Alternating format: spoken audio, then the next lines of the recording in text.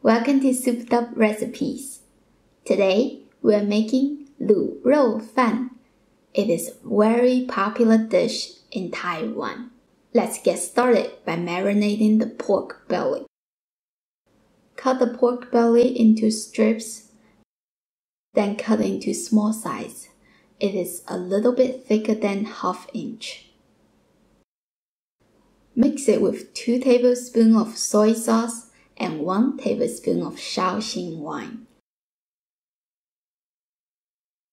Set it aside, and we are going to make the fried shallot.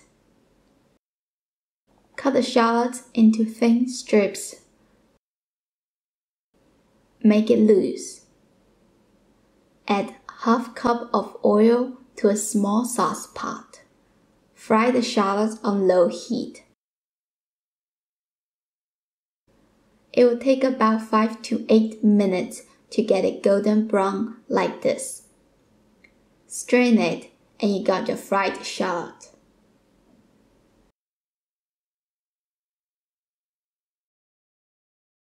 Heat up your wok, adding your pork belly without oil. Stir fry on medium heat. It will start getting a little burned on the bottom. Don't worry, because after we adding the water, that is all going into the broth and will turn into a delicious sauce eventually. This is one of those recipes that you want to have all the ingredients ready ahead of the time. Once you see it looks like this, then you're ready to throw in all the ingredients. The Shaoxing wine, soy sauce, rock sugar, ginger, garlic, star anise, and a pinch of 5 spice. Keep stirring it until the sugar melts.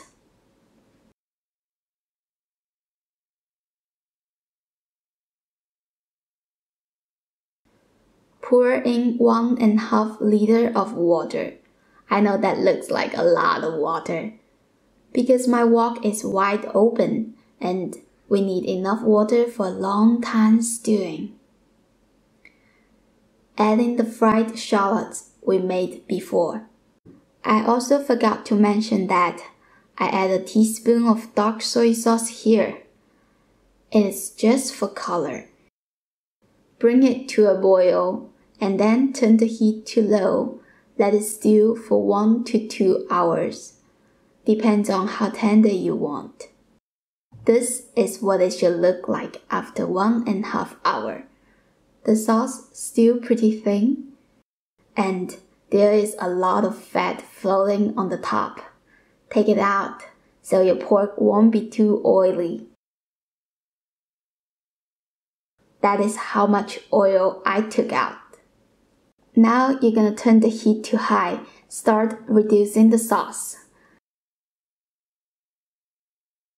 It will just take about a few minutes. You will see a lot of bubbles and the sauce is getting thick.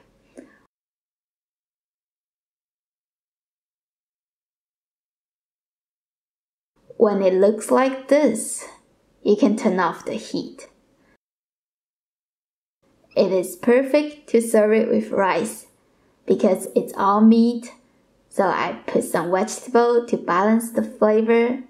Also, I add an egg.